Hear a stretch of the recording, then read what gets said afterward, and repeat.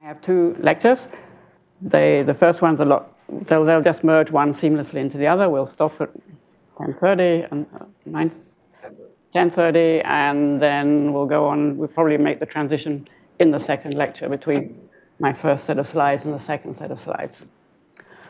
Okay, and these slides in the first part are largely due to slides produced by former student Brian O'Gorman. Okay, so here's the outline of the first part, which is, first I'll just summarize, for those of you that are not very familiar, the form of the chemical Hamiltonian for electronic structure. Then I'll talk a little bit about classical approaches, and finally then, after we make the transition from fermionic operators to spin operators, the quantum approaches. So the model for quantum chemistry is that we have our nuclei, which are regarded as point charges, surrounded by a sea or a cloud of electrons. And the nuclei are generally treated in, we're just looking at the structure of electronic states, energies and their wave functions and their properties. We typically treat the nuclei as classical and in particular stationary. We use the Born-Oppenheimer approximation. And the electrons are treated quantumly. And so we typically solve then for given values of the nuclear positions, so shown here for a canonical example of a diatomic molecule. So we've got two nuclei, and they're separated by a distance r. And then at each point r, we solve for the electronic energies due to all of the Coulombic interactions between the electrons and the nuclei. So that gives us a nuclear energy surface, E of r, that can be then used as a potential surface for doing calculations in which the nuclei now move. So molecules are defined to be formed at the local minima of such electronic energy potential surfaces. So here's a simple statement of the electronic structure problem. So we have then the sum of the electronic and nuclear energies, and in the first instance we'll treat these, this is in the Born-Oppenheimer approximation, they're distinct, and so we wish to solve for the electronic states, psi, for given nuclear positions r. So that means that we wish to minimize over all possible wave functions the expectation value of the Hamiltonian operator in each state psi. And the Hamiltonian operator is written in this second quantized form as a sum of one-body terms here and two-body terms here. And I'll motivate this form a little bit in the next slide, but you've already had lectures from Anna Krylov on classical quantum chemistry. This is all classical at this point. So here's an example, the state of one electron. So we have one electron, and it has a wave function in real space, psi of r, which can be complex. So that's a mapping from a real variable position, r, to complex amplitude of the wave function. And the wave functions are normalized over all space. And we typically, well, if you want to do computations, you have to take a finite basis. So we typically take some basis, one electron basis functions, and we call these spatial orbitals. And we would expand our unknown wave function in terms of this. So here's an expansion over a finite truncation of one electron states. And we could represent that as an n-level qubit, basically take the coefficients and take a vector. So this is now going towards quantum state notation. We can take a vector, label it by p, which is a number between 1 and n. It can be also put into binary representation, and with coefficients ap. So we can represent a standard one electron wave function as an n-level qubit. And in general, there is some basis set error, and this is one of the things which sort of puts an ultimate restriction or constraint on computational quantum chemistry. So we're not going to worry about this too much, but there is, you have to make sure that your basis is good. So here's a state now of 2 electrons, which gets a bit more interesting, because now we have to think about the fundamental symmetry, spin symmetry of electrons, which are fermions. So if we have our finite basis here, and 2 electrons are in this finite basis, then we can always write the wave function as a sum over product states with coefficients here. And so this sum may be entangled or may not. And you probably know how to determine whether it is to some extent. You can take the Schmidt rank of this and see whether it's finite beyond 1. So if we have 2 n-level qubits, then, so if we take the same basis, we write it in this form. Then we have to impose this anti-symmetry for fermions.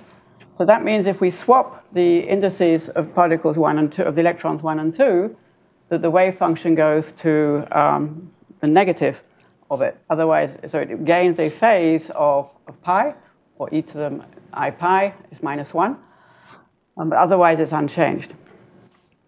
So then we take a further step, which is to take these states of particles in terms of these basis functions, which we would write like this to make something which is anti-symmetric. We'll say that now we're going to just consider this, we're going to just consider for each of these basis functions, what is the occupation of that? Is it 0 or is it 1? Or in principle, it could be 2 if we add the spin degree of freedom, but I'm not going to worry about that right now. So that's the second representation that we go towards, which is actually formally the second quantized representation. We consider just the occupation of the states which are defined in some particular chosen basis. So for example, if we have 2 electrons and 4 orbitals, then the states of these particles, anti-symmetrized, would translate to occupations of all of the states. And here's an example. So we could have, if we have 4 orbitals, we could have the 2 particles in orbitals 1 and 2. We have to anti-symmetrize that. And we would write that, if our indexing is orbital 1, 2, 3, and 4, we would write that as an occupation vector 1, 1, 0, 0. Or if the particles are in states 1 and 3, anti-symmetrized, we write that in the occupation representation as 1, 0, 1, 0. 1 and 4 state is represented as 1, 0, 0, 1, etc., etc. So if I generalize this now to n electrons, so we have n, then little n is the number of electrons, and they are all able to occupy these capital N levels, states. So we write our total n electron, little n electron wave function as a sum over tensor products of single particle states. And then now for all of these n electrons, which are identical, we have to have this anti-symmetrization constraint. So if we swap any 2 indices, the total wave function has to change sign. So then we can write this in terms of these states as this somewhat formidable looking object in this notation. But this basically is a determinant, which is very familiar to those of you who do quantum chemistry, which consists of a sum of terms which differing by permutations over the little n electrons. And each permutation, pi, has associated with it a sign. And so they're pairwise permutations, and each individual pairwise permutation gives you a negative sign, but you then have to multiply all the signs together, so you get an overall sign for each permutation. And this is then in this original representation. But we can then also translate this to the occupation number representation, where we have just a bit string describing the occupations of each of the orbitals. And then there is an associated sign. The associated sign comes out in the front with the coefficient. Okay, so from now on we're going to work in this occupation basis, because it's much simpler than explicitly writing out all these permutations. So in the occupation basis, we have our our vector n. So the components are 0 and 1. And we have a constraint that the sum over all of the little n's for each orbital p is equal to little n, the total number of electrons. And then the operators that act on these states are now these operators that create or annihilate, or destroy or create electrons. And those are used to move the electrons around from one orbital to another. And so if you look at the annihilation operator, AP, so that will act on the orbital p in between p minus 1 and p plus 1. When there's a 1, it will act to bring that 1 down to a 0. But because this AP has to move through this state, through all of these other terms here before it gets to n sub p, it gains this phase factor, which is due to the commutation relations. They don't have the A. Let's see. Yes, it's due to this commutation relation here. So if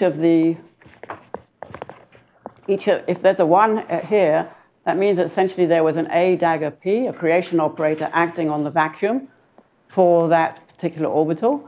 So when you move it past there, you have to use this commutation relation here, and you will, if you do the algebra, this was actually, this would be a homework question.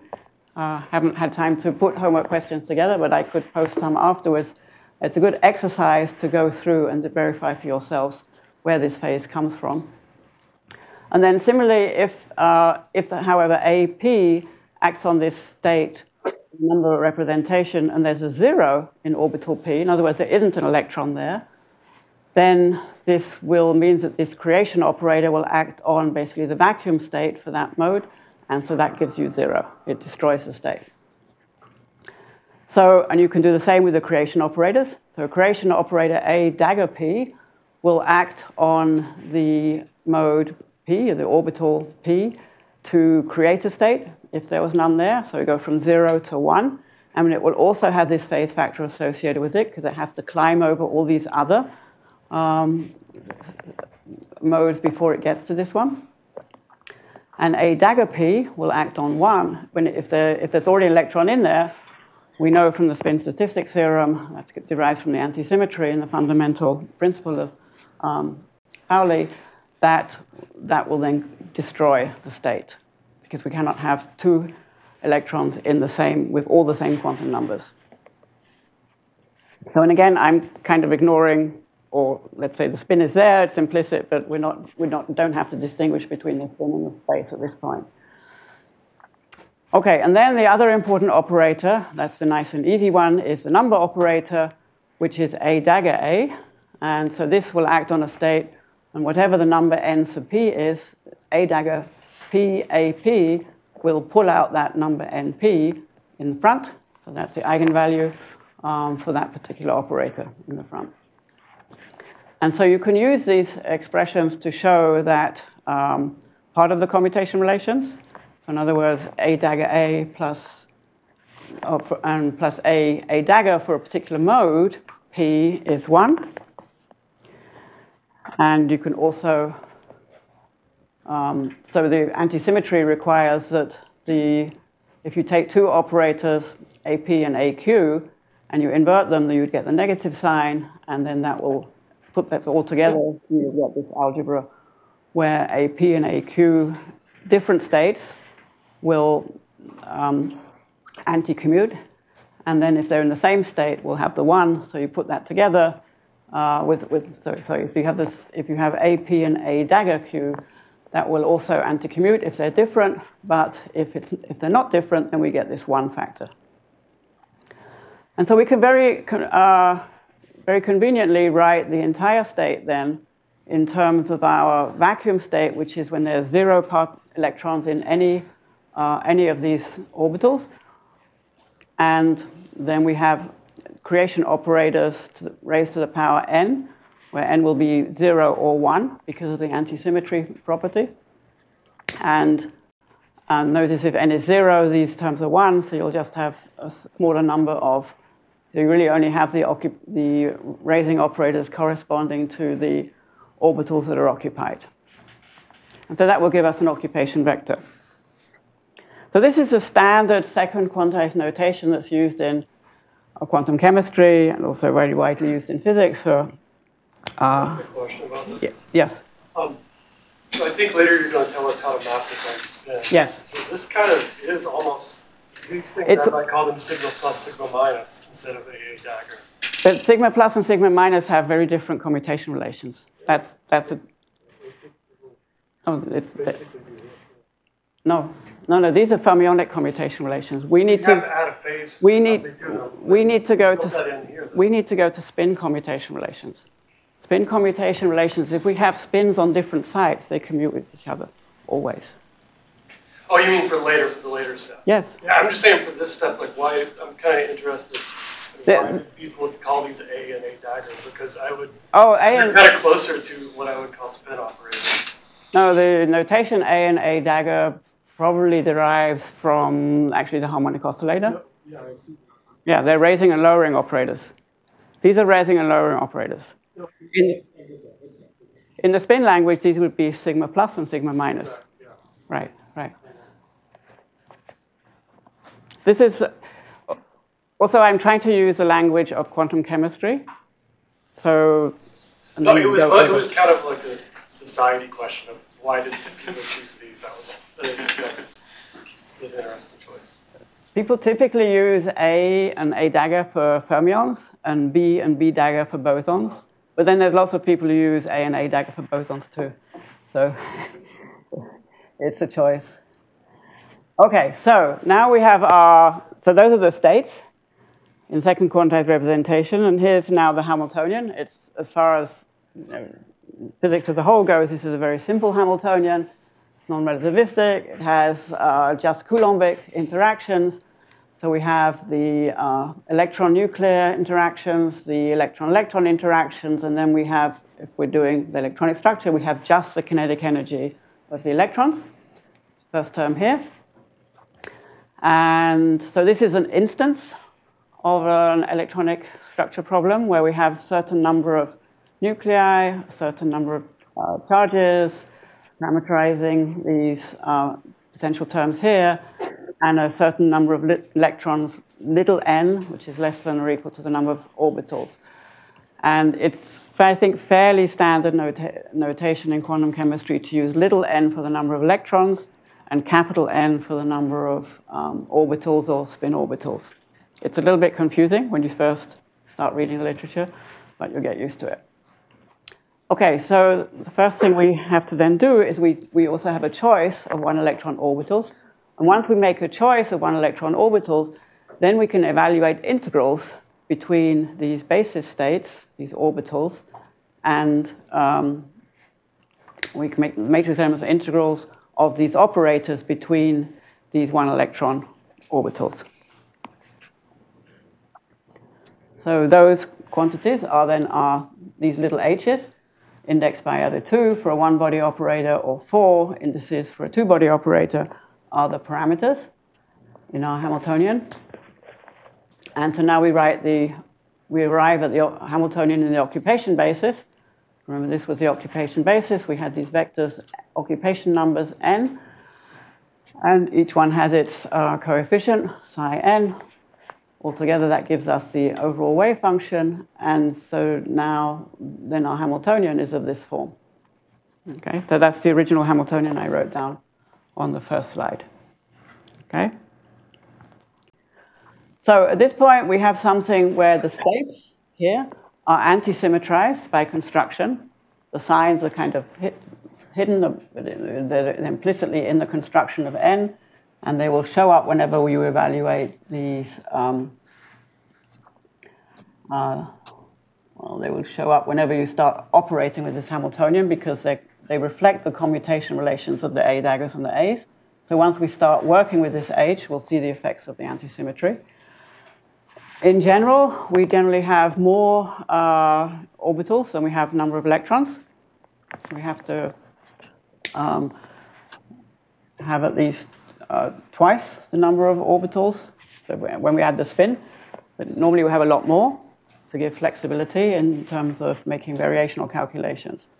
And these coefficients come from the integrals that I showed you before, which are the physical wave functions.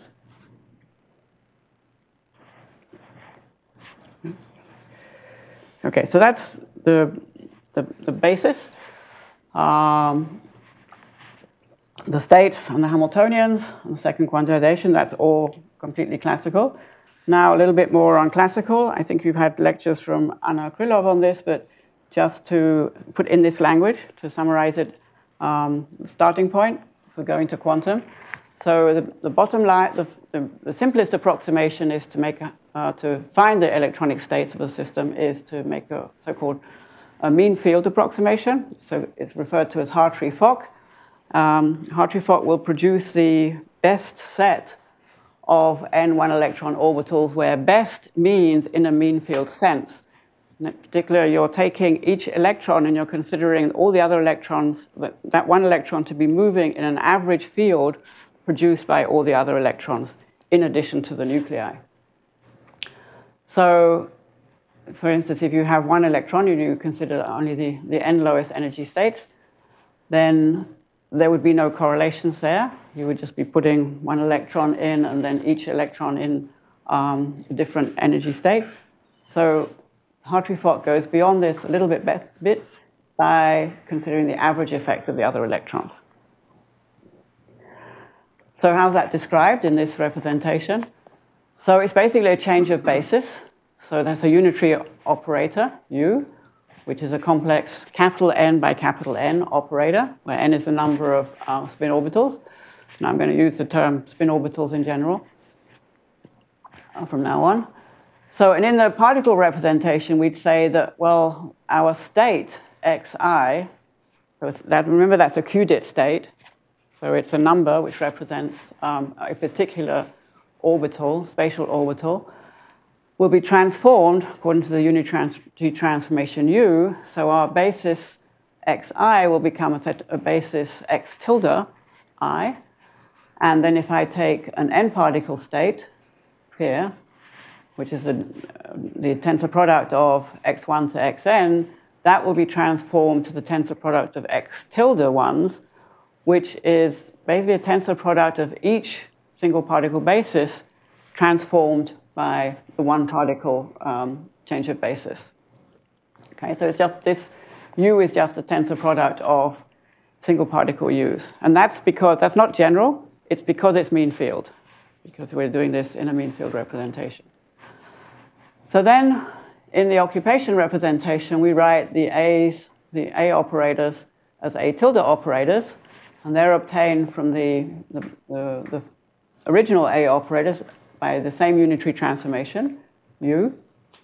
And we can then say that our state, which was originally the vacuum state with these creation operators raised to some power, to the power of the occupation of the orbitals, this transforms now in a perfectly well-defined way to a new occupation basis, n tilde. Yes? Can you repeat again why this change of basis is only applicable for mean field states? Or why is the change of basis only applicable when you deal with mean field solutions? Because in general, if I have an n particle wave function, and I make some unitary on it, that unitary will not necessarily decompose into a product of single qubit unitaries. But because I'm doing mean field, I'm basically taking, in the mean field representation, each particle is represented in a one particle. Each particle is represented by a one particle wave function, coexisting with the others in a tensor product, and there are no explicit correlations in the wave function between the n particles, between the individual one particle states. So you effectively do a product of one particle transformations. Okay?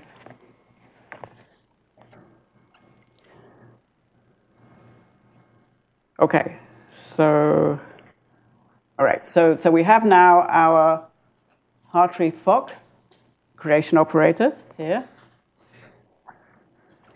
And, okay, so written again up here. And so the Hartree-Fock state is the best state of this form. Remember, these states are essentially determinantal types of wave functions, sort of carefully disguised, so you can't really recognize it in the number occupation vector. But the Hartree-Fock state is the best one of these, which is the state that minimizes the expectation value of the Hamiltonian, written in the second quantized form with the A's and A daggers. And this is the expectation value between the state n tilde here, or actually, yeah, with n tilde over here on the right, and this is adjoint of n tilde on the left. Okay, and we minimize this with respect over all possible unitaries, in other words, all possible mean field transformations. So then we have a new basis, which we call the Hartree-Fock basis, which is the best possible single determinant. And this will look like a string of zeros and ones in this occupation number representation.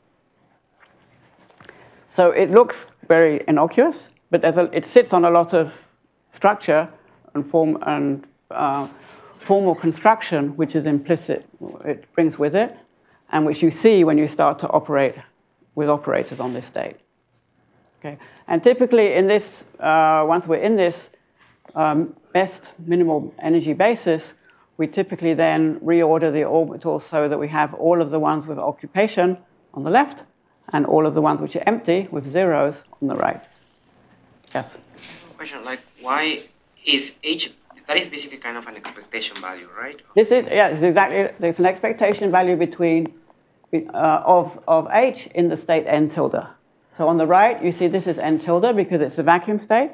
And then we've operated with A1 dagger all the way up to AN dagger. So these are all the occupied orbitals.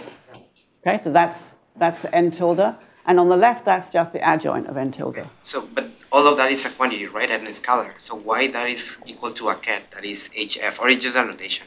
No, this is sandwiched. This is a bra, this is a ket, and in the middle is H. Yeah, so that will give you a number, right? Is what he's asking. Oh, I think that Hartree-Fock ket is the Hartree-Fock that minimizes. Hartree-Fock ket is the ket that minimizes this. Yeah. Yes, sorry, this is. Okay. I inherited the, where's Brian? I inherited the PDF, but not the text. So, yes, that is, there are a few typos in this file. Yeah, so that's, yeah, Hartree-Fock is the state that minimizes. Yes, minimize that, yes. Thank you. If we discover more, then let me know. Call them out. All right, so that's your best Hartree-Fock. And this is normally the starting place for any electronic structure calculation, whether it's classical or quantum. Okay, so then in Hartree-Fock, this is mean field. And this really isn't good enough to describe most molecular systems.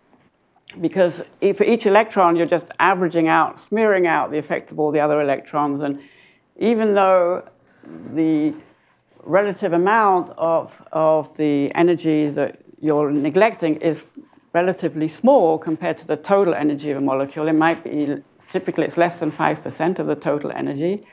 Small differences in that 5% are responsible for large differences in chemistry. So quantum chemistry is all about getting this last 5% of the energy that's referred to as a correlation energy. That's the energy that's not described by a Hartree-Fock solution. So that's what it's all about. So what does one do to go beyond this Hartree-Fock solution? Well, one basically, in a sense, searches around a Hartree-Fock state. And one does that by taking Hartree-Fock solutions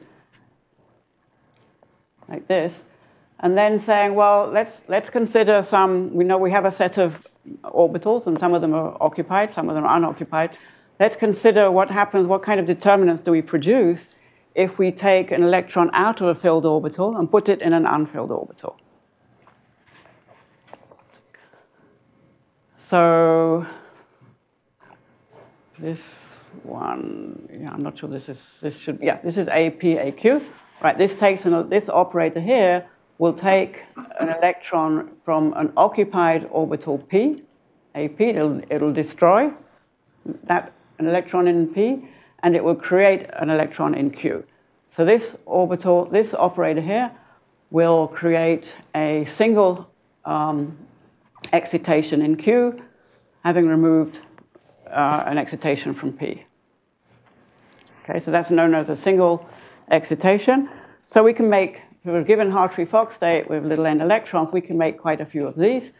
And then we can go beyond that, and we can say, well, there might be more excitations that are relevant to our true state, namely double excitations. And here we're taking 2 electrons out of occupied states, P and Q, and we're moving them into unoccupied states, R and S. One can do the same with higher and higher orders. Okay. And each of these excitations represents the injection of some kind of correlation between the electrons beyond this mean field. It means we're taking, so if you imagine what this single excitation is doing, it's taking an electron out of a particular orbital on a molecule and moving it to another specific orbital. That corresponds to a correlation that's beyond the mean field sense, because we're isolating one electron in one orbital and sending it to another one, which could be an orbital of different energy, could be an orbital of different spatial extent. So that's the real spatial or energetic correlation we're adding. Okay, so all of these terms beyond Hartree-Fock, which are often described by single, double, and triple types of excitations out of Hartree-Fock states, are generating correlations between the electrons. And that's what we need to get more accurate energies.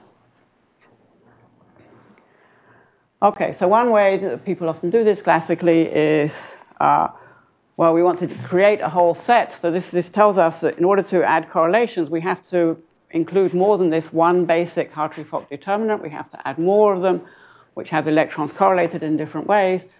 And we want to then, so then we will say, build a set of such determinants, and we would like to find the minimum energy if we expanded our wave function over all of those determinants. So that's the idea behind adaptive sampling, where one has a small set of determinants first, one expands this, for instance, by adding excitations, more excitations to get a larger set of determinants. Then you would diagonalize either exactly or approximately, and you then truncate back again to a small set of determinants, and again start expanding. And as you're doing this truncation and expansion, you are constantly refining your best guess by constantly exploring further and further out to more sophisticated correlations, and then pulling back in only those terms that are relevant to the energy, just constantly refining the energy. So that's the method that's quite popular these days of selective or adaptive configuration interaction. Okay, so this is, now we're going to make the transition to how do we represent these kind of systems and these kind of calculations where we want to obtain this energy that's beyond the Hartree-Fock, beyond the mean field energy. How do we represent these on a quantum computer? Yes? So in the Hartree-Fock sense, we have this occupation basis, and it's like a product state. Yes. It's like a single product state.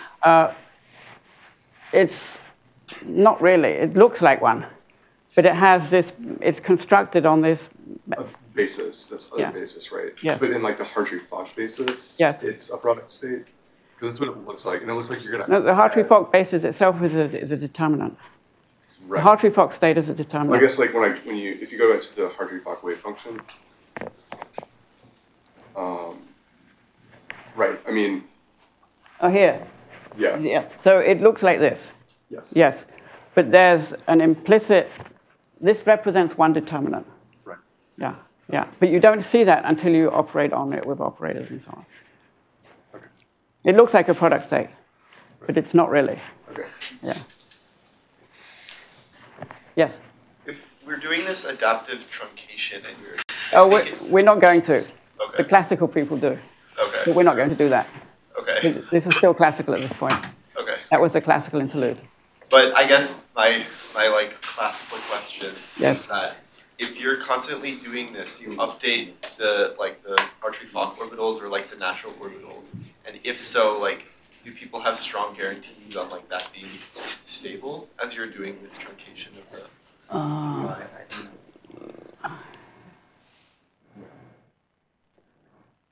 You can do it without updating the Hartree-Fock, I think. Because you have a particular set of determinants and a particular reference. So if you're creating excitations out of a particular reference, then, but if you're adding more determinants, then you're saying that you would then modify each basis? You can do that. You can do that, yes. You can do that, yeah. Yeah, yeah.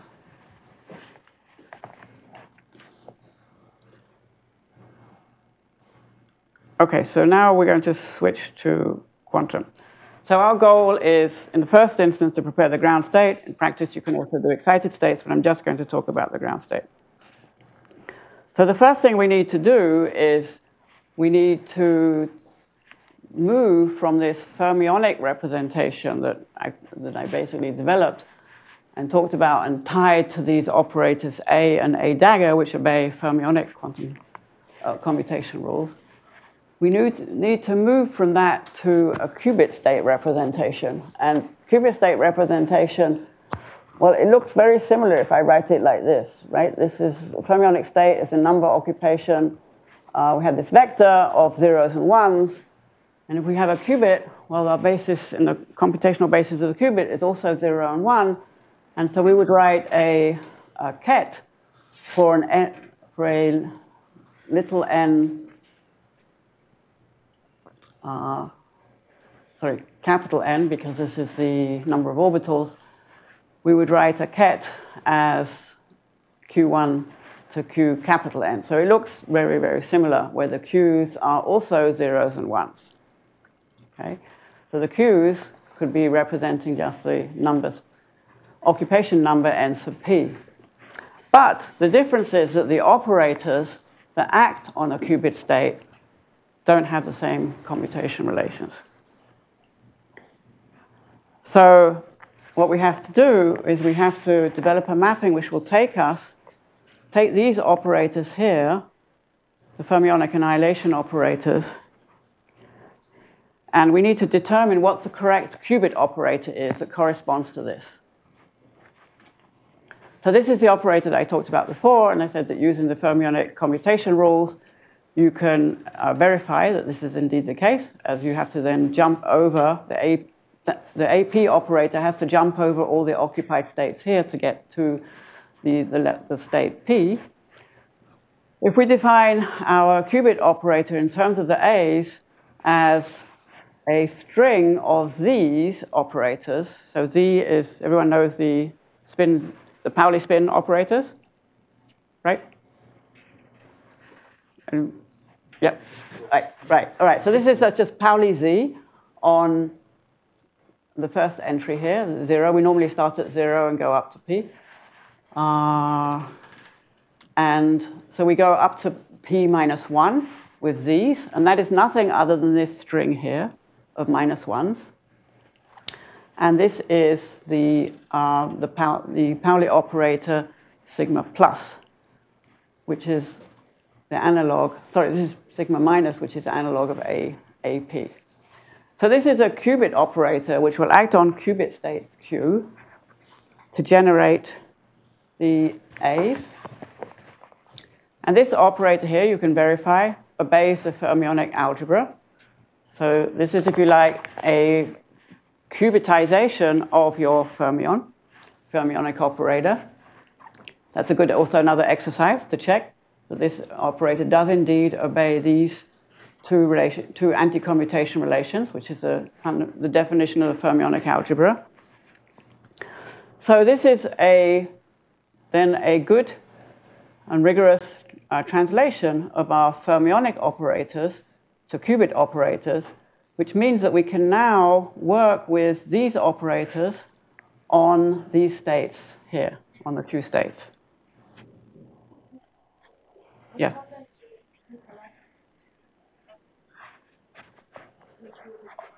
Because we've ordered the states here so that, remember I said at the end of the Hartree-Fock, we've ordered the states so that all the occupied ones are here. And then once we hit a 0, then there's all 0 from there on.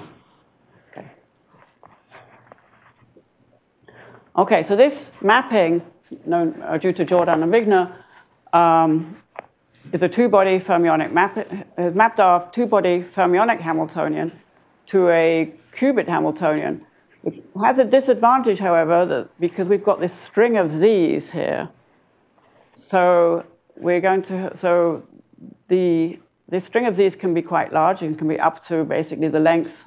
If you have the very last, only the very last state here is occupied, you'll have, this will be up to z n minus 1. So you basically have a delocalized, it's a non-local Hamiltonian term. It's referred to as order n local. It's local up to terms which could be of weight n.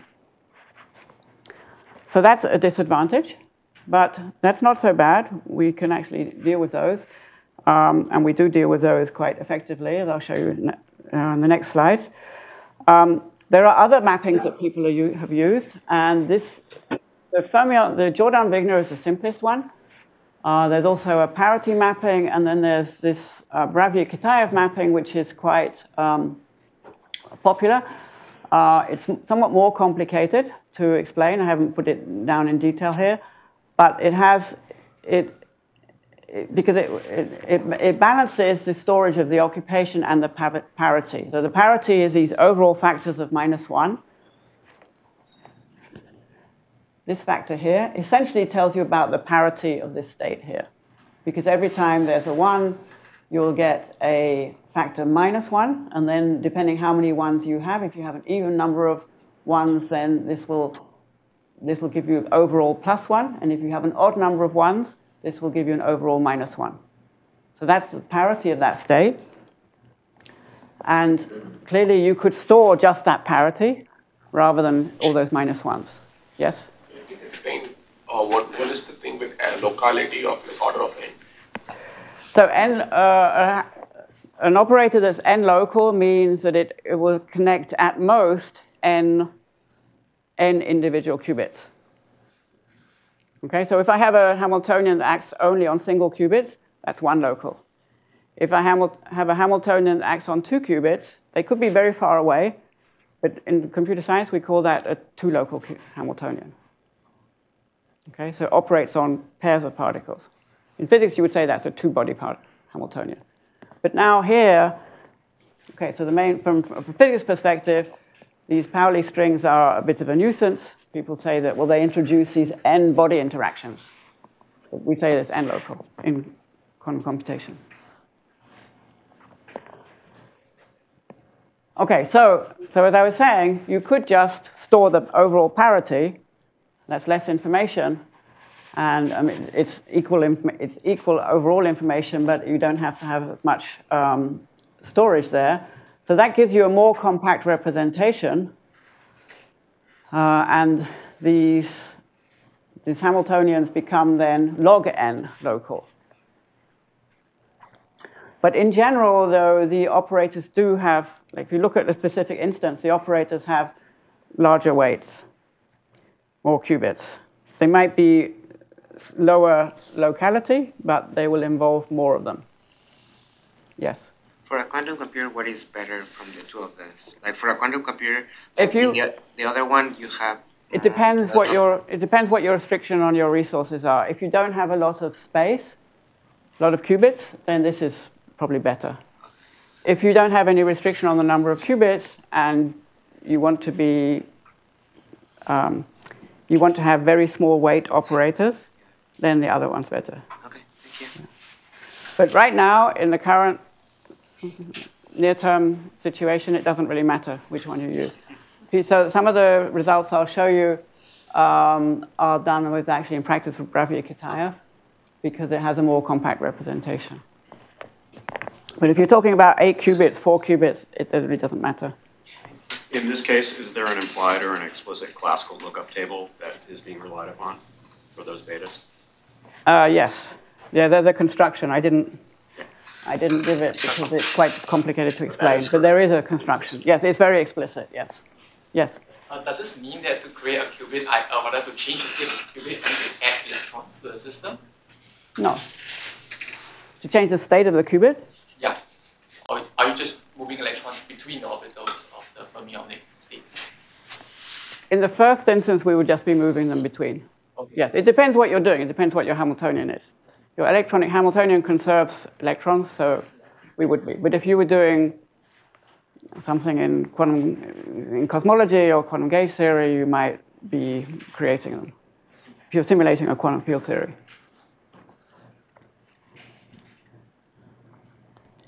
Okay, so here's again just a summary then of Bravia-Kitaev, and then just a note that there are others. So there's a lot of these. One of the articles that I put on the for extra reading, McCardle, has a little table of at least 2 of those. I think it maybe even discuss the parity and the Bravia-Kitaev and this one, and the fermion, Jordan fermion. But for to start out, the Jordan fermion, Jordan-Wigner is the simplest one to understand, the least involved in terms of generation. Okay, this is a table from, I think I can make this bigger. Yep. This is a table from Whitfield. It's one of the articles I put on the in the additional materials for the course. And you see here that this table shows you for several operators, so the electronic structure operators, the number operator here, which just counts the number of electrons in a particular orbital, that's A dagger P, AP. That translates in Pauli representation to just 1 minus a sigma z. So that's the simplest operator. Because it's 1 minus sigma z, that's just going to give rise to a phase. But then we have this is a single particle. So these are basic operators, A dagger P, AQ. These are the kinetic energy operators. And these are somewhat more complicated here. So they involve products of sigma xq, sigma xp, and then this string of Pauli. This is a string of Pauli z's in the front. The Coulomb operators are here. They are not so bad. And then we start to get to the excitation operators, double excitation operators, number excitation operators, and they become quite messy. So, but there is a wonderful software package, OpenFermion, that is quite mature at this point, and everything like this is nowadays under the hood. You don't really need to work it through yourselves in detail. Then I also put this one here. This is from the same paper. These are circuits. This is going now beyond, ahead from the operators to have circuits. These circuits generate the exponential of these operators. Okay? In particular, they generate the imaginary e to the I operator T over H bar for doing time evolution, which is, but in general, exponentiation of these operators, I have a slide on that later, it's used in multiple situations in quantum computation for quantum chemistry. So these are circuit primitives that show up everywhere. And again, let me just point out the simplest one, the number operator, which is A dagger P, AP, which just has translated to that operation sigma z. When we exponentiate that, exponential of sigma z, you'll just get a phase, which is represented here by T, a phase by some angle theta, a rotation around z. And these others have more complex representation in terms of circuits. Yeah. So I need to go down, no, down. Right. So maybe I can make this one bigger too. Okay, so now we start to think about implementing calculations with these states and these operators. So this is just before we get to algorithms. I just wanted to point out what's a concern. What kind of things are concerns nowadays in these near-term devices? So, of course, one is very, very concerned about the number of physical qubits. Can't be too large right now. The connectivity between qubits is important. So this is an example of a circuit with 2 steps where the second one, 2 circuit steps. So this is step 1, and this step 2 could be done in in two different ways, depending on what connectivity you have between them.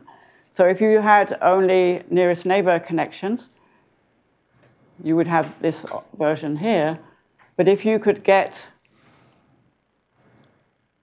I'm going to say which one's the nearest? Oh, sorry.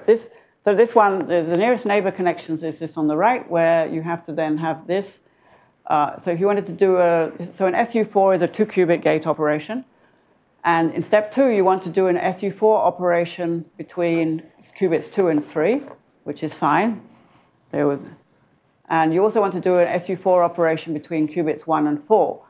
So if you had nearest neighbor connectivity only, these 9 qubits were in a line, then you could easily do Q2 and Q3, because they're next to each other. You might have a problem doing Q1 and a gate between Q1 and Q4, because they are separated by longer distance, and also you've got these other qubits in the way. So if you had to do that, you would, with this restriction to nearest neighbor connectivity, you would take this implementation here, where you would do the Q2, Q3 qubit here first, that's fine, no problem.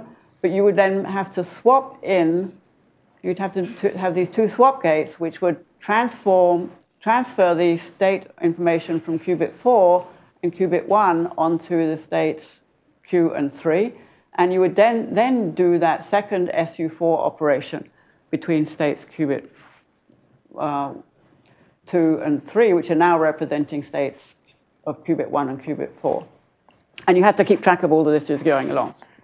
So that's a lot more work. And on many computer architectures today, the swap gate is actually rather expensive. It has to be decomposed into other primitive gates like C0 and single qubit rotations.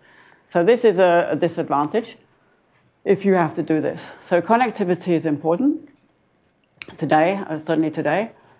Then, because if you have low connectivity, it will increase your gate count.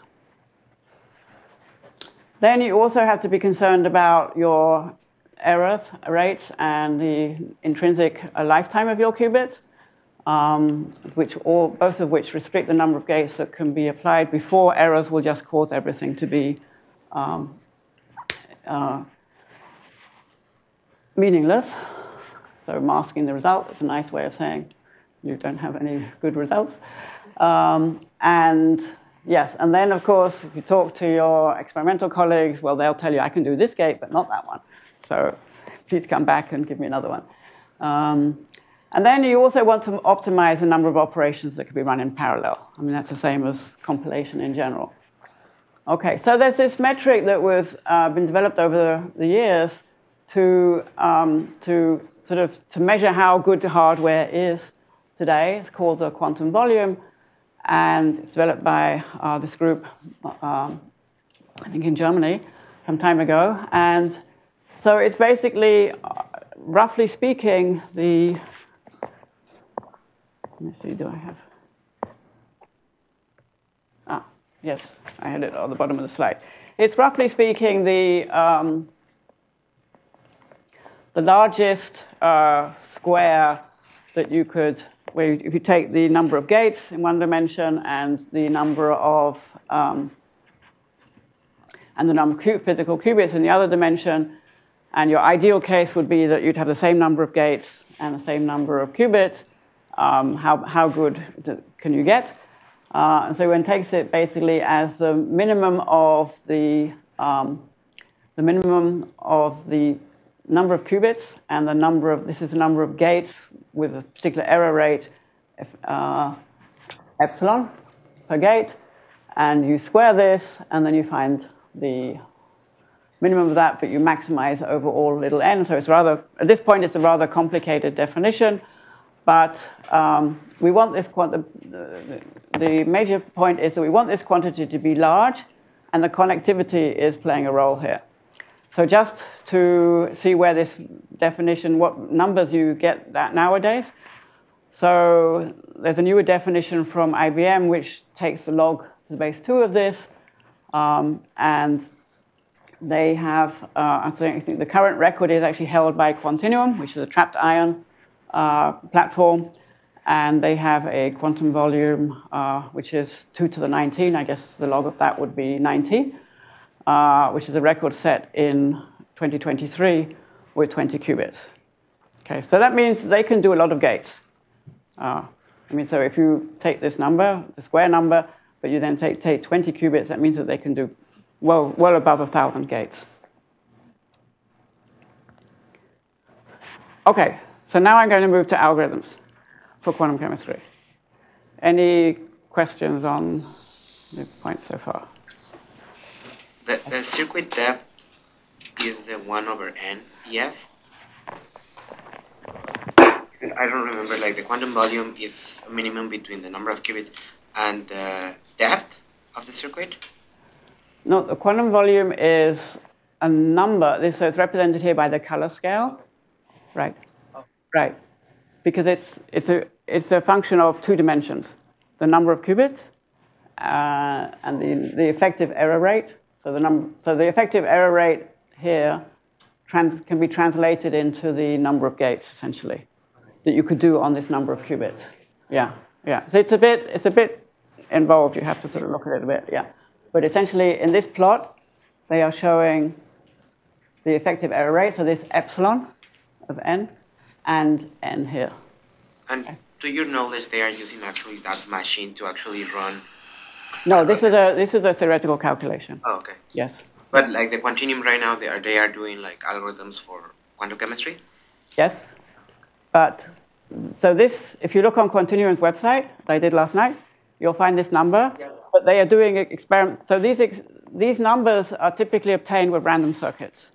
They're not obtained with algorithms where people are really trying to do something to get a scientific answer. Because they need to sample many different kinds of circuits, and they need to average over different circuits. So they take random circuits. And random circuit sampling is quite mature at this point. OK, so now let's think about, so we have our states, we have our operators, we've shown that we can take this fermionic Hamiltonian and these fermionic states, and we can translate them to qubit language. We have well-defined operators to generate these Hartree-Fock states.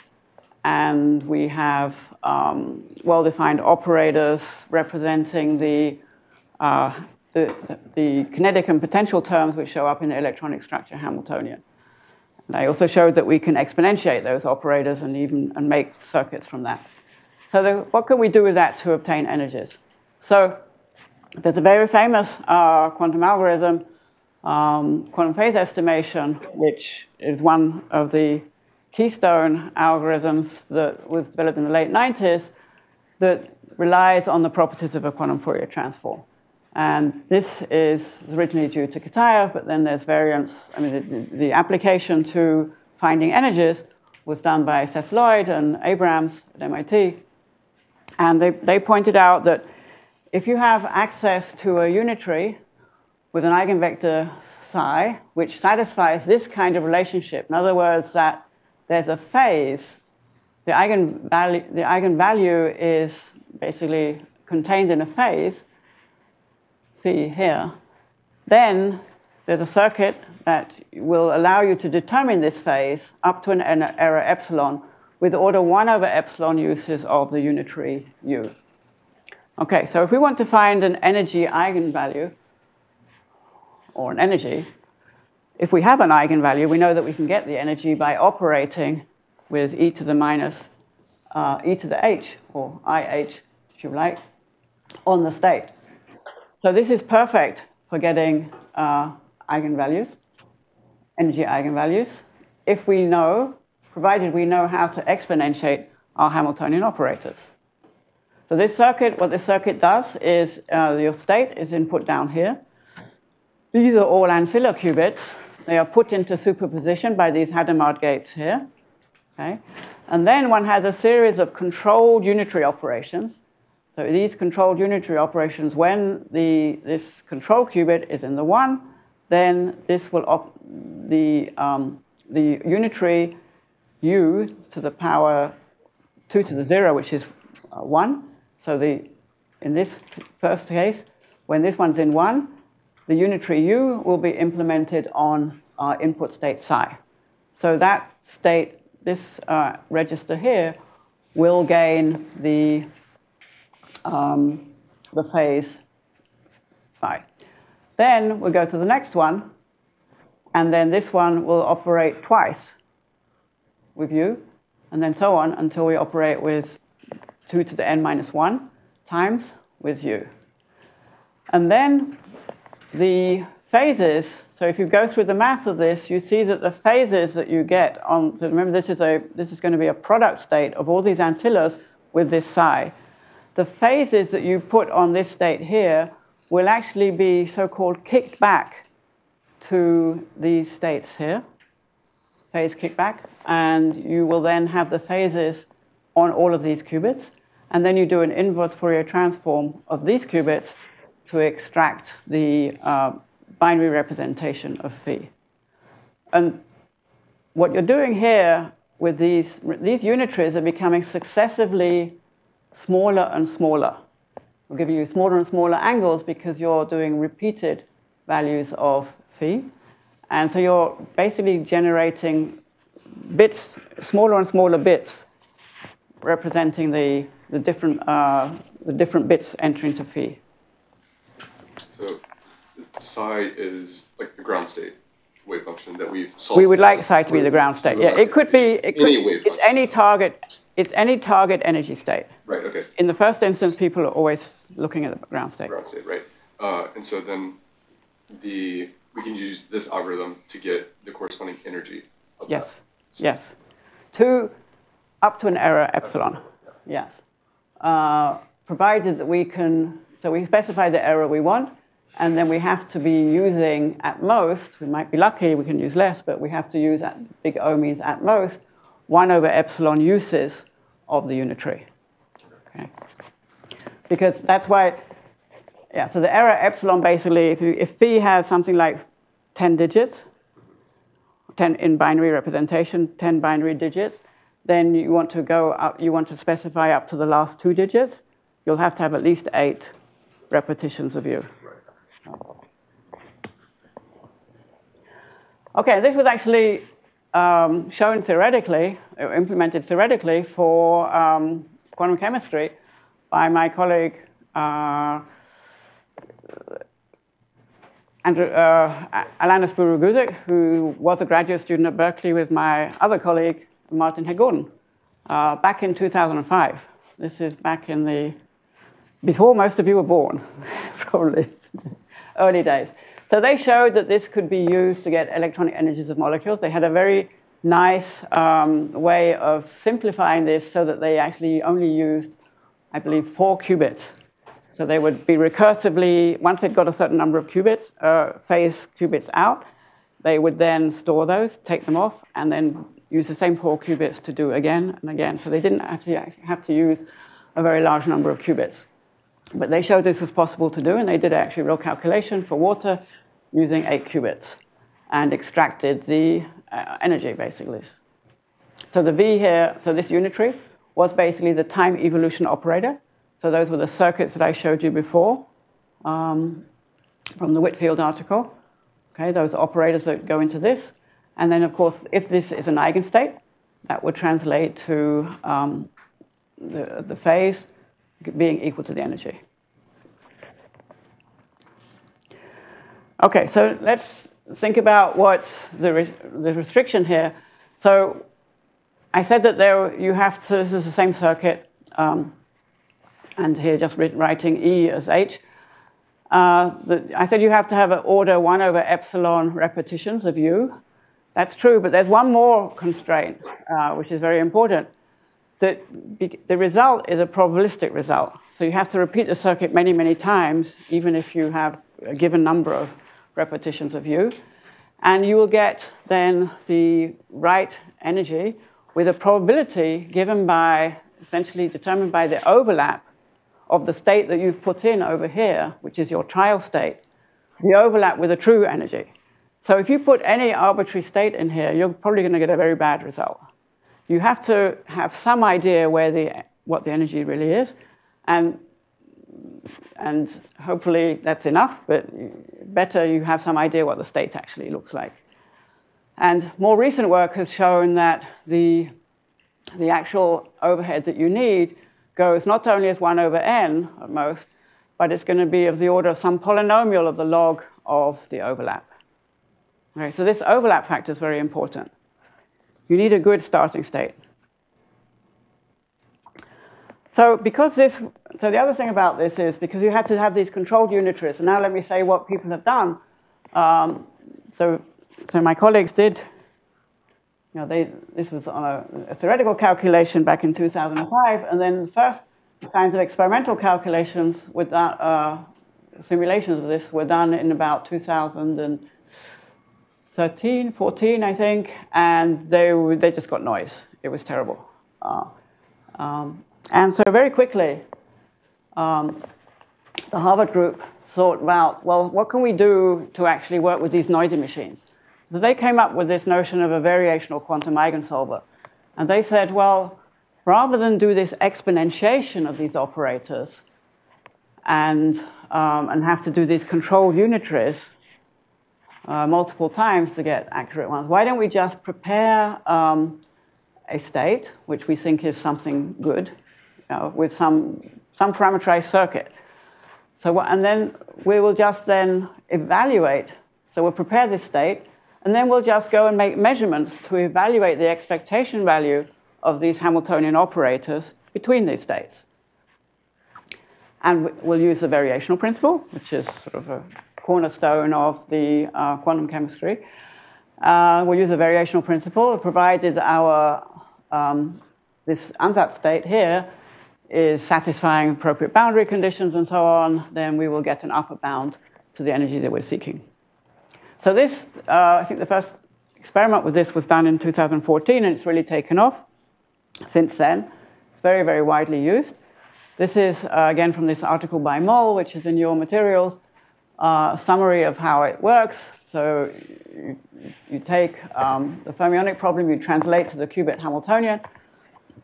So the whole qubit Hamiltonian is always written in terms of basically strings of Paulis. That was that big table I showed you. There were strings of multi-qubit Paulis. And the idea is that you would prepare a trial state, which depends upon some parameters in those single qubit Paulis. Some of them would be single qubit rotations. Some of them would maybe be 2 qubit gates with a continuous parameter in it, but typically it's the single qubit gates which have the parameters, continuous parameters. And you would prepare a trial state with a given set of parameters in your circuit, in your gates, and then you measure the expectation values of each of the terms in this Hamiltonian. So each of those terms is of this form. It's a product of a string of Paulis with some coefficients in front, and you measure the expectation value of that string of Paulis between your trial state. Then you take that, you go to a classical, this is quantum, you go to a classical computer, you input all of these expectation values and you sum them all together with their coefficients h, little h, sub a. Okay, that will give you an estimate for the energy. And this energy should be greater than or equal to the exact energy. So you then do an optimization where you say, I'm going to then, well, that's my cost function. I want to minimize this cost function. I will then calculate the derivatives of this energy with respect to each of those parameters theta in the circuit. And then I will adjust those parameters in the right direction. I'm using gradient descent or something. I'll adjust them in the right direction, and then I'll go around again. I'll go back, prepare the trial state, measure the expectation values, put the energy, reassemble the energy, check the value, and then calculate the next derivative, which direction to go in, and adjust the parameters. So eventually you'd get a solution. Theta star, which ideally would be the minimal, corresponding to the minimal energy. So this sounded wonderful, but it's had a lot of problems. And so first of all, I'm just putting here the what's actually the overhead. So the overhead now has shifted away from having long circuits with lots of controlled unitaries to having short circuits. The idea is to make these states psi of theta, which correspond to short depth circuits that can be made on near-term machines. But now I have to make many, many more measurements. And I have to run it many, many, many more times, because I have to now do this classical variational optimization loop. Okay, so it's a lot more intensive in the measurement resources, and the measurement resources are tricky. So here, there's an estimate of this. So if I have capital M terms in the Hamiltonian and parameterized gates, total number G, little n qubits, capital N spin orbitals. So you need to estimate each term in the Hamiltonian for each parameterized gate. And you do that by direct sampling with error E on the energy. So direct sampling means that I have to repeat the circuit many times to pull out for any one of those expectation values.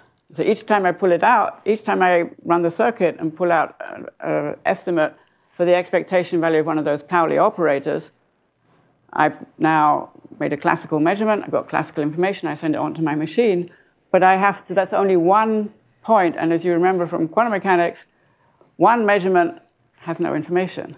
You need to make many, many measurements to get actually some estimate of the actual coefficients of the wave function in the wave function that you have. So we need to sample each term with an error epsilon. We need of order 1 over epsilon squared measurement shots, because this is basically a classical estimation problem. And so then we have to repeat this also for each parameterized gate. So that means we're going to have at most order G times M squared measurement, M squared over epsilon squared, because we, okay, so then another factor of M comes in here. I've missed that one out there. There's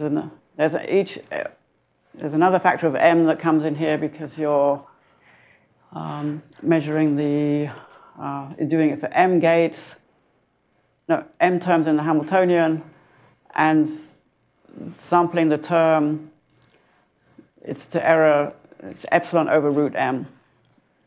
So you get this total here, but now you have, on an average, you'll have at most an upper bound of n to the 4 terms in the Hamiltonian, and G can have also up to n squared terms. Now these are sort of maximum amounts, and you can partition them together. Both of these things can be partitioned together so that you can measure in one shot of your run of your circuit, that you can measure a set of terms together because they use the same basis. They'll be measuring the same basis up to a single Pauli rotation. And so you can reduce this to something of the order of the upper bounded by n to the 4 over epsilon squared. And if you do then further smart factorization techniques on the Hamiltonian, you can reduce this down to order n over epsilon squared. There's a lot of work over the last 5 years has gone into this work here. But then you still have to repeat this many times for the optimization of all circuit parameters. So this becomes enormous. And notice that this scaling here is 1 over epsilon squared. And epsilon is the precision, so it's a small number. It's way, way below 1. And this is worse than the quantum phase estimation.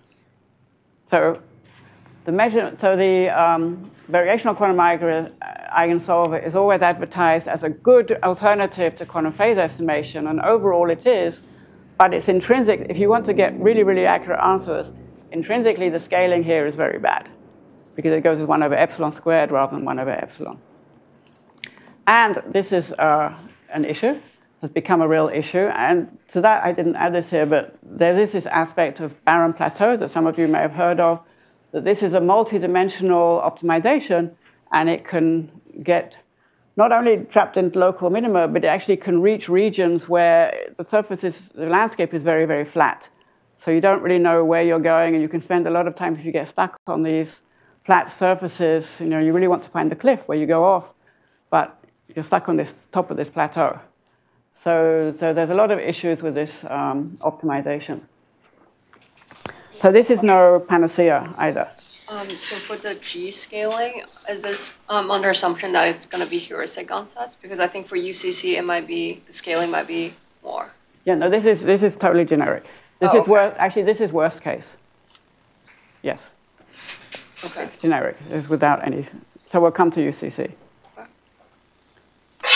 Okay. So I think what I've It's only for QPE, and I said that initial state preparation is essential. For VQE, it's also very important. Yeah, so another question. Yeah, I think I have a simple question, which is, can you tell me some intuition on how this variational quantum eigensolver is doing better than the classical variational eigensolver? I would say today it's not doing any better at all. It's only been applied to very small systems, and the noise in the current quantum devices is just too large to allow it to be really accurate. I'll show you some results shortly, but you'll see no one's done really very large systems. So if you're asking about can it do better in terms of quantum advantage, I think there's no evidence for that right now. Yeah. Okay, so let's talk about the initial state preparation. Okay, so I mentioned that for quantum phase estimation, the computational expense increases as the overlap of the initial state with the solution decreases. So that means you really have to then work hard with your initial state. And I'll talk more about this in the second lecture, actually. In VQE, the computational expense increases if you have to do many optimization cycles above and beyond what I summarized on the previous slide. So you want to then have also an accurate ansatz state. But in VQ, you want to have not only an accurate ansatz state, you want to have an ansatz state that's easy to prepare. And those are often incompatible desiderata. You'd like to have low-depth quantum circuits, because that was the whole point of using the variational approach. In other words, so it really does require some polynomial scaling in the number of parameters to be efficiently implemented. So that means relatively simple circuits. And then the question that interests us, Berkeley, is, well, so can you do something for this with strongly correlated electronic systems, which are sort of a challenge for classical quantum chemistry? So this is a summary of the kind of ansatz that have been used or proposed to be used today. So people did start with using Hartree-Fock, but that's too simple. We know that that's not going to give us anything of interest to the quantum chemistry community.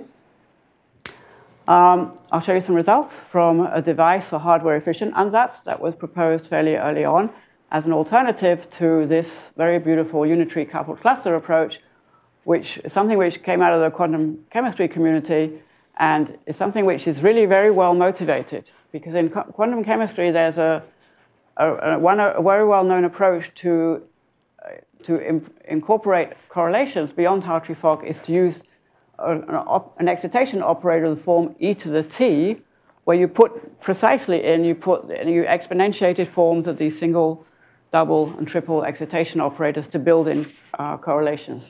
So this is a very well-known and very well-researched technique in classical quantum chemistry, but it is not variational in the simple form, and it's also not unitary. But in quantum mechanics, on a quantum computer, one can easily make it unitary by constructing this operator, which is e to the t minus t adjoint, and then it is unitary. And this is the perfect thing to implement on a quantum computer. So a lot of work has been done with unitary coupled cluster ansatz, but they're nearly always used with a single Hartree-Fock reference state. In other words, this state phi would be one Hartree-Fock state.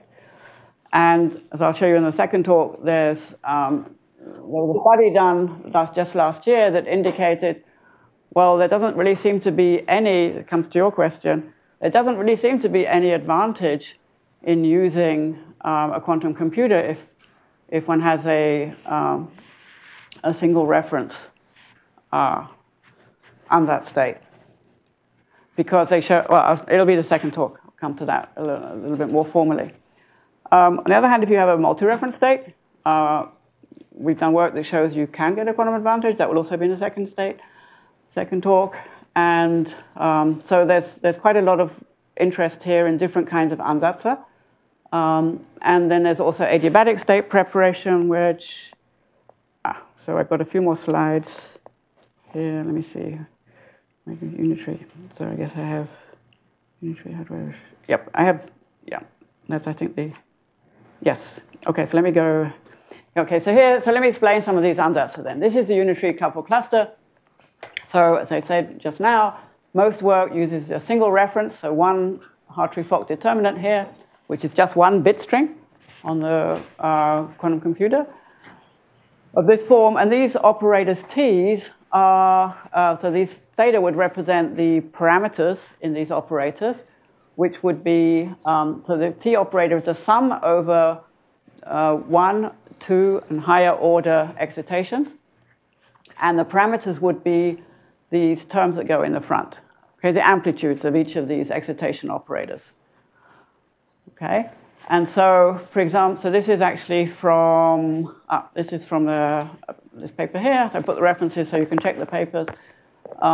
This is a simple example for H2 with a Jordan-Wigner transformation. It is a 4-qubit calculation. This is all in the minimal basis set for H2. And so you see what's happening here is in the first, let me just blow this up a little bit. Yes, okay. Okay, so the first state here, A, is the vacuum. So that's 0, 0, 0, 0. Then there's Hadamard's on the first qubit, or the 0th qubit, and there's qubit 2, qubit 0, qubit 2. Sorry, these are X, sorry, they're not Hadamard. These are X gates. So the 0 is switched to 1 here. So then the state here will be 1, 0, 1, 0. So that's here. So this is a Hartree-Fock state in the minimal basis here. And then this last one, this circuit here, will create the result of making this excitation operator Y0, X1, X2, X3. So this is a 4-bit excitation operator acting on this Hartree-Fock state, which will generate these two states here. Okay? Yes? I have a question about the previous slide. There's a graph about quantum volume as a benchmark. So I'm wondering, like, is there like some better benchmark than that, like saying something has a quantum volume, because doesn't that depend on the specific problem and the hardware that you're working with? Oh, okay. The idea of the quantum volume was to produce something that was generic, that wasn't specific to a particular algorithm, that was generic to say how well the hardware is doing. And it was really an attempt to see, to balance the competing features of you want to have large numbers of qubits and you want to have large numbers of gates. And the large number of qubits means that your coherence time for the entire machine is somewhat restricted, so it will restrict the large number of gates.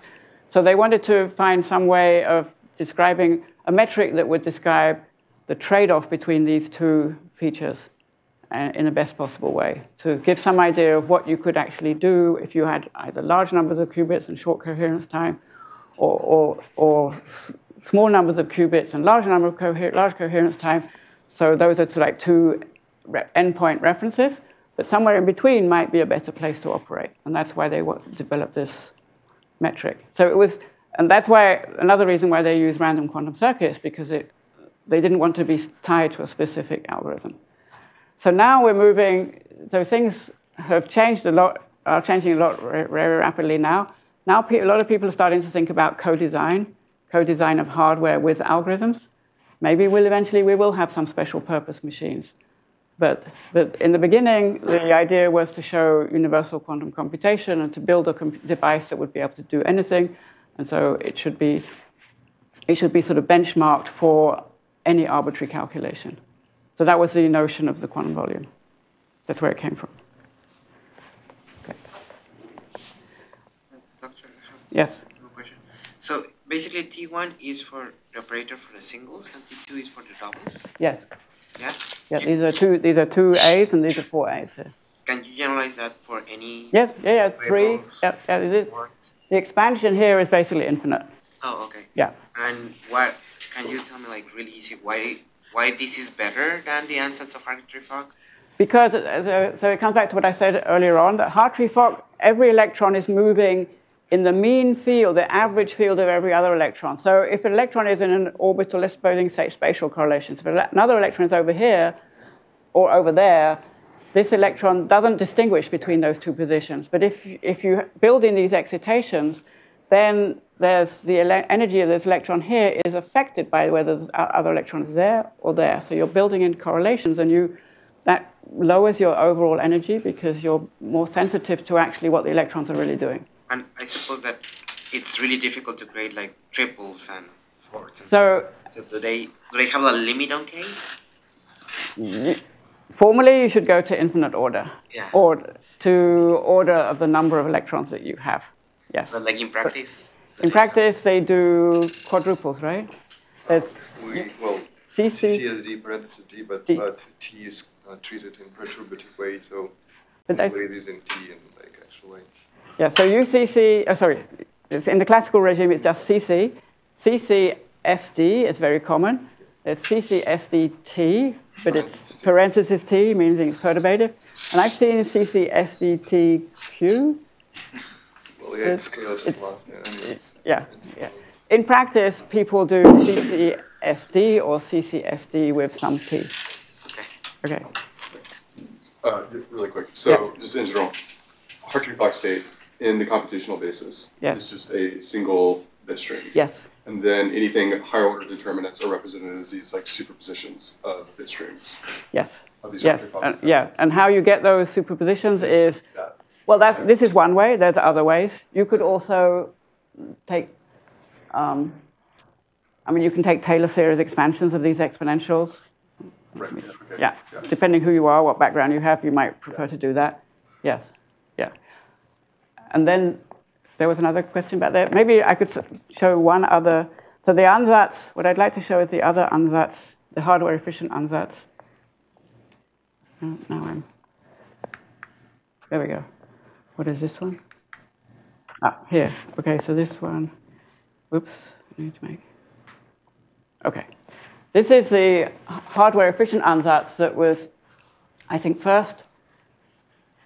I'm not sure who was the first to do it, but there's a result from IBM a few years ago that used this very effectively, and I'll show you that. So here, the thinking was that, well, those exponentiated operators from UCC is formally very nice. It's very beautiful. It's like the quantum answer to classical CC, which had these problems of not being variational and very difficult to work with beyond second order. So the problem with it is, though, you have these exponentiated operators, which are these rather complicated circuits. So what the experimentalists suggested is, well, why don't we just take whatever gates we can make, rather than being restricted to do those particular gates that are required in the UCC ansatz. We'll take whatever entangling 2-qubit gates we can make, and whatever single-qubit gates we can make, just make sure that it's in a universal set formally.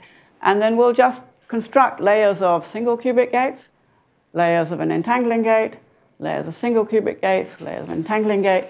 And this is an instance where I think, this is actually heuristic, but so typically the 2-qubit gates don't have parameters, so you would just put them down, but you might put their locations to be randomly between different qubits here.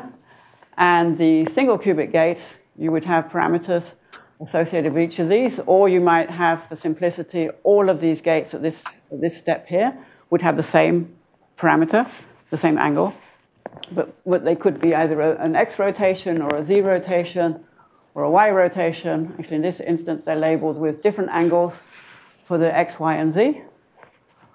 Okay, and so then you write down your ansatz as your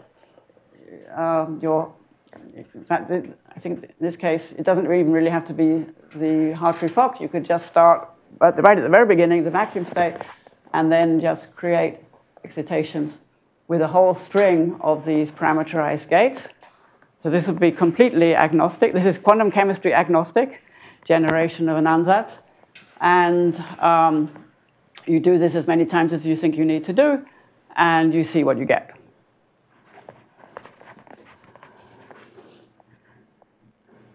So that's,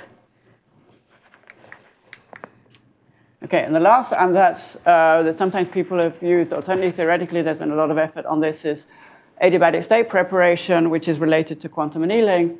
So if you want to prepare the ground state of some Hamiltonian, but there's some easy Hamiltonian that you know the ground state of that you could start with. So you start in that ground state, and then you evolve under some time-dependent Hamiltonian, which takes you smoothly from the initial Hamiltonian. So this one gets switched off as this one gets smoothly switched on over a given time t. And this is sort of very well suited to spin Hamiltonians, not so much to electronic structure. Okay, then I wanted to point out this. So, okay. Yes. Note in everything that we've talked about so far is that these exponentiated operators show up in different guises. Yeah, I'll just come to that. I just want to summarize this. So in quantum phase estimation, we had this evolution, or this unitary, which was just e to the I, the operator behind the energy. So that was a Hamiltonian operator there.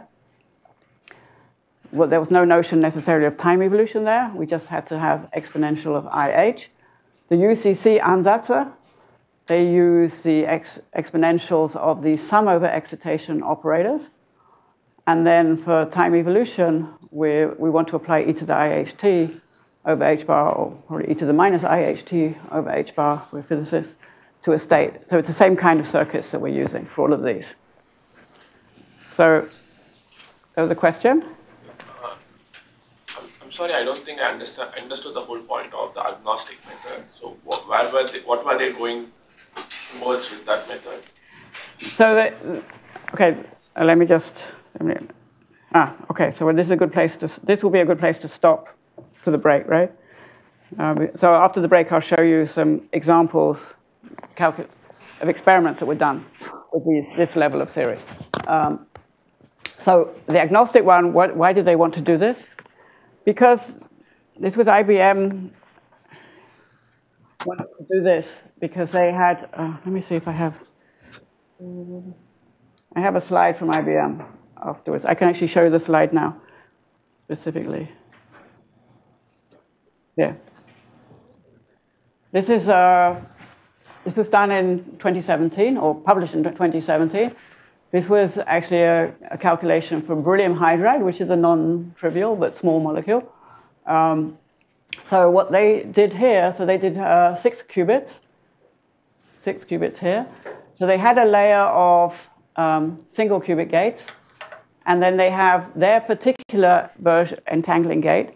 And their particular entangling gate, I didn't check which one it was, but rather than use a prescribed circuit from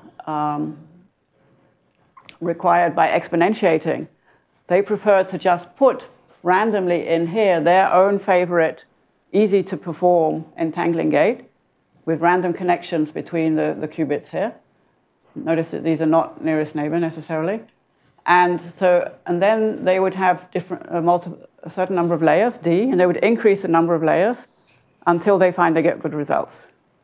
And so their parameters are then the parameters in these single qubit rotations here, and the single qubit rotations there. So here they have single qubit rotations. Here they have single qubit rotations. That's this layer here.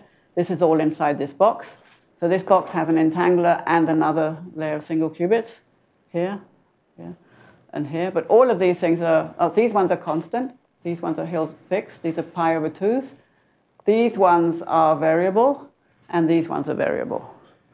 Okay, so this is just what's easy for them to do. And it's not so hard for them to increase these layers. They went up to 16 layers. Okay? And they could do that. And so the idea was that they're just parameterizing with some non-physically motivated ansatz. But the hope is that they have enough flexibility in their ansatz that they can build in the correlations which are present in the ground state of this molecule. But what enables them to do better when they increase D? They have more flexibility. They have more parameters. They have more parameters. So each layer has 1, 2, 3, 4, 5, 6 single qubit gates, and the location of these 2 qubit gates. So they're getting they're putting more parameters in. And provided they can still do the optimization problem is getting bigger, they would then do better. And this is actually probably a good place to stop because this result shows very nicely.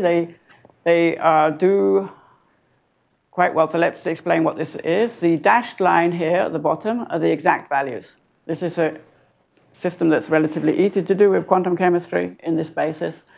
It was 6 qubits, I think. Yeah, 6 qubits, minimal basis. So that's the exact line. So the experimental values were just these 4 points here, the black dots. So they're quite a bit higher, which is good. They're not violating the variational principle. The energies are higher. But they're rather high. They're a lot higher. Oh, I forget. I didn't put the energy scale here.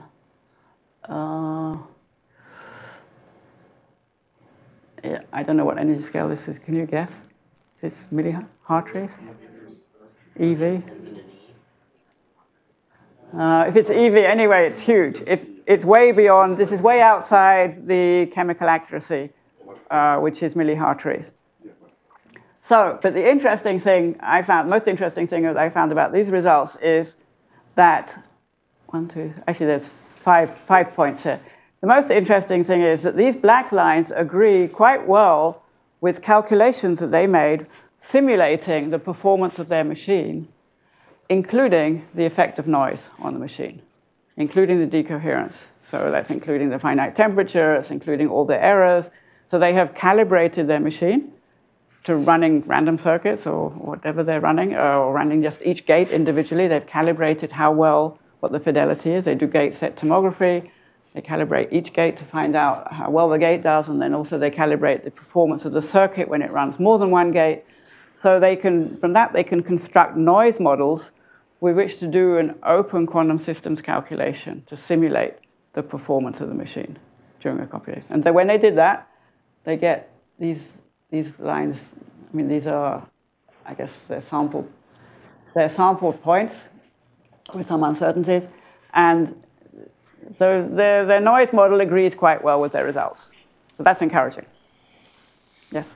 Suppose instead of having an IPAM computer that they had a perfect quantum computer with no problems. Yes. What's the problem size at which their quantum approach would beat a classical approach in time? For this system, probably never. Oh, this is a very small system. This is very easy to do on a classical computer. But maybe for a larger problem size, then yes. Maybe the quantum approach would show its worth. Well, okay, the difficulty is that the VQE is a heuristic approach. And you have this classical optimization step in there, and so there's a lot of overhead in the VQE, and all the repetitions you have to do to get the measurement noise down so that you have to repeat the circuits many, many times. I mean, for a given set of parameters, you have to repeat the circuit many, many times to get the value of this particular point here, even before you optimize it. And then you're optimizing it to try to bring it down. So that's a huge overhead. That's going to be a lot more than it would take you to do with Gaussian or whatever your favorite quantum chemistry package is to solve the energy for beryllium hydrate. And going to larger systems, we just don't have yet machines that we can do larger systems with VQE. And the optimization problem gets larger for VQE. So it's not really clear whether VQE will persist as a long-term algorithmic approach. Yeah. So I think this is a good place to stop. I had a